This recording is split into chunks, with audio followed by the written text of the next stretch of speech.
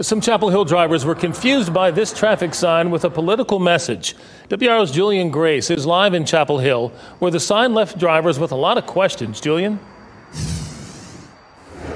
Well, I want to start right here tonight. Drivers along Columbia Street, they were greeted with this, a dark digital sign after someone used it to endorse a presidential candidate. Wow. I wonder who put this sign up.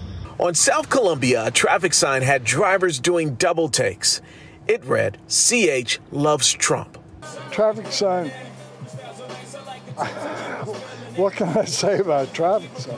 Regardless of your political affiliation, most will say this is not the platform to express your love for a presidential candidate. I think that people need to find a different way to go about, endorsing their candidate of choice. UNC agreed and released this statement. It reads in part, quote, when it was notified of the sign's unauthorized non-university sponsored message yesterday afternoon, a staff member deleted the message and turned off the sign.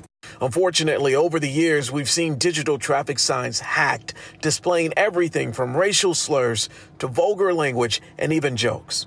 Tonight, though, this sign sits in the dark. You don't have to vandalize state property in order to get your message across. Coming back out here live. Now, most of these signs are password protected. It's unclear how the hackers received that passcode.